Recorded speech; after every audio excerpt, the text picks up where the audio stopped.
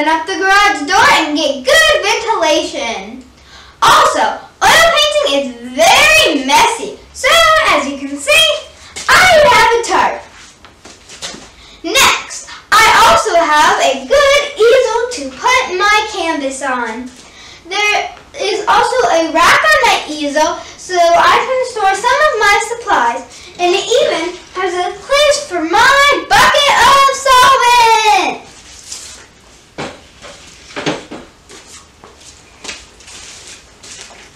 Solvent is what you use to thin down the paint and to clean the brushes. I like using an odorless mineral spirits solvent because it is cheap and works amazing. You can find it at the hardware store. Next, you'll need brushes.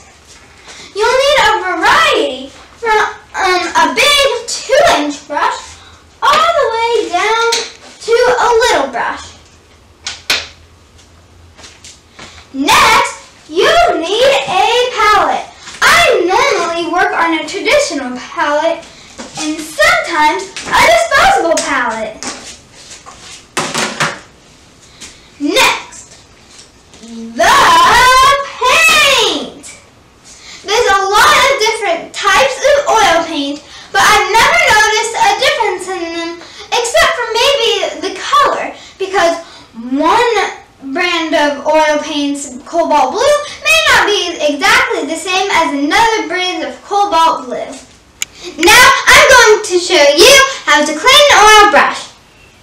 First, the materials.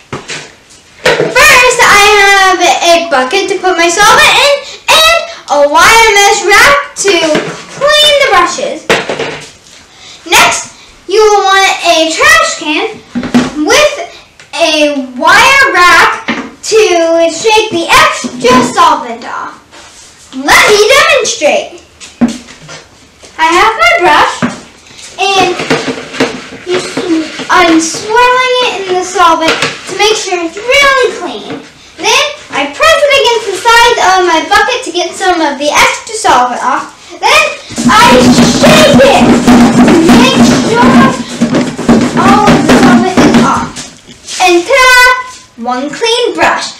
And just a tip, you never ever want to use water for an oil brush, because if you use water when you're supposed to use solvent, it can ruin your brush.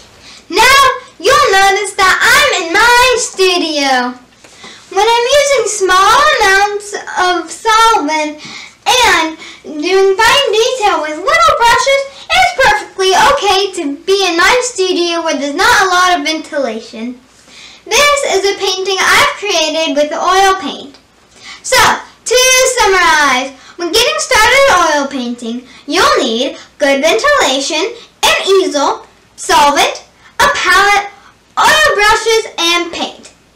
Be sure to subscribe to my YouTube channel, follow me on Facebook and Instagram under Artwork by Haley, and visit my website at HaleySellmeyer.com. Keep creating!